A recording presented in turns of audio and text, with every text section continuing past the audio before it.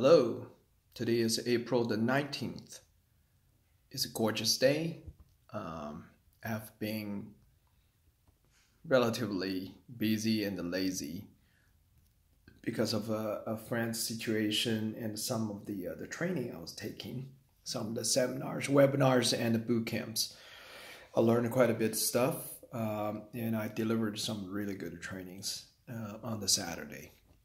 And yesterday was a working day, working out day. I was spending a whole lot of time in the yard, and fixing things and do the ones that it was a long do. And today, I think it's going to be an awesome episode. Think about something and for which I have been working on for a long time, which is a problem solving. And I had an early conversation with someone who wrote down 30-some questions and didn't see the business results and outcomes she was desiring. And the question was, what's the value of those 30 questions? Maybe I got wrong questions. Maybe I got, I was not working hard enough.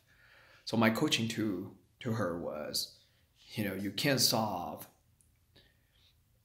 let's talk about a few things. Number one, the quality of the problem, the quality of the question, quality of the problem. And the second, we're talking about the quantity of the problem and the questions, right? So let's talk a little bit about quality. What is good question? What is a good problem? And I would actually record a new episode about that. And usually people think, I got a question, I need to address it right now. But do you know that you cannot solve the problem at the level where the problem was from? So basically, you cannot solve the problem at the level of that problem. So if you came up with that problem or question and you were able to address it, you just wasted an opportunity of that problem or the question.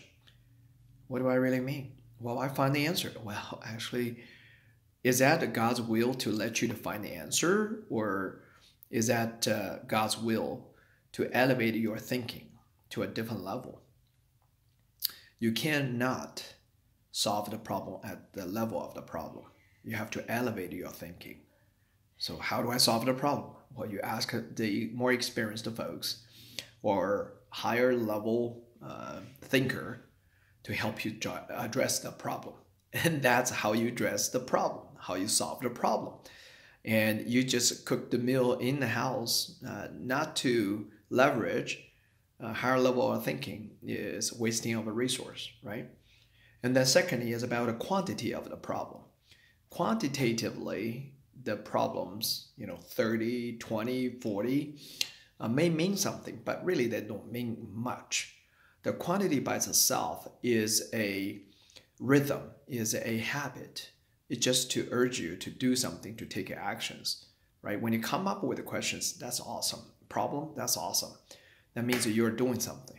So I would not belittle my questions. I would actually look at my questions again to see whether my questions are at the right quality that I need to.